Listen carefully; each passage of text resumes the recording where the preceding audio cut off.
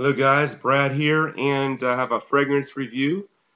Today at work I was wearing a fragrance from Mark Burley called Charles Street, and this is just a little lucky scent sample that I wore today. It was decanted into a little sprayer, and this is classified as a woody spicy fragrance and came out in the year 2011.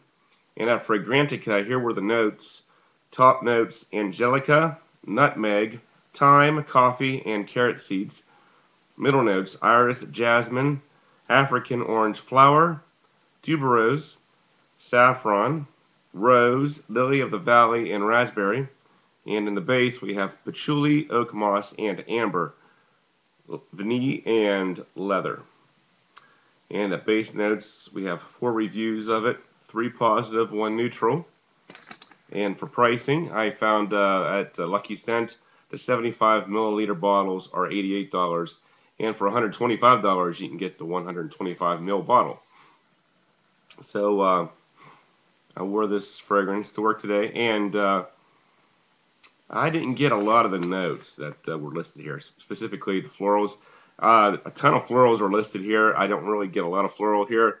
I would say the main players: the leather and the raspberry. And if you're familiar with Tom Ford's private blend Tuscan leather, you know that that one also has raspberry and leather in it. So there are definitely a lot of similarities between Charles Street and Tuscan leather in my mind. Now with Tuscan leather, the opening to me is quite harsh, and the fragrance, if applied heavily, will produce a rather substantial, um, you know, fragrance bubble. Now with Charles Street, I didn't get quite as much projection as I did with Tuscan leather, but it was adequate. I mean, I could definitely smell it on myself, and I would expect that if people, were asked if they could smell it, they could probably smell it. If I can smell it on myself without much trouble. And I would say for like the first 4 or 5 hours, it seemed to be quite nice in terms of projection. I'm not, a big monster, but certainly noticeable. And then I would say, 6, 7 hours, it was still producing some fragrance there. Not quite as strong, but I could still detect it on myself. So I would definitely say that if you are a fan of Tuscan leather, you're going to want to check this one out.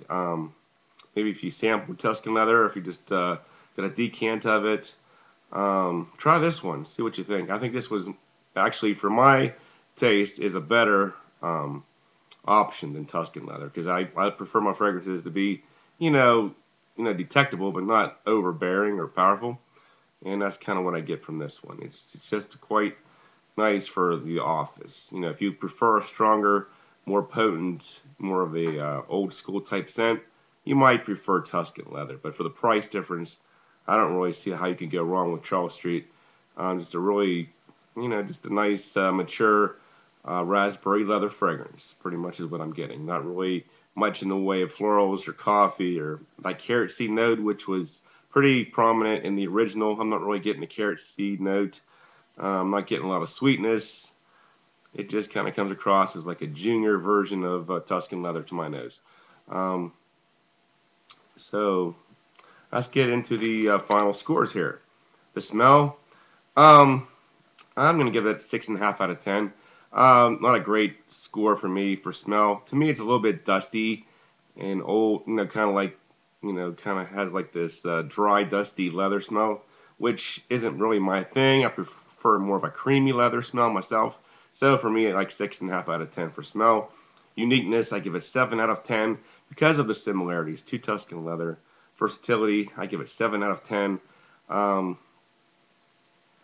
guess the reason I gave it 7 out of 10 is that I couldn't see myself wearing this every day. I think it would get kind of nauseating or annoying after a while, just because I just don't really like this type of leather scent a lot myself. It's something that I would probably wear a couple times a year if I had a bottle, but not every month or every week. Certainly not as a signature scent. Projection longevity, I give it 8 out of 10.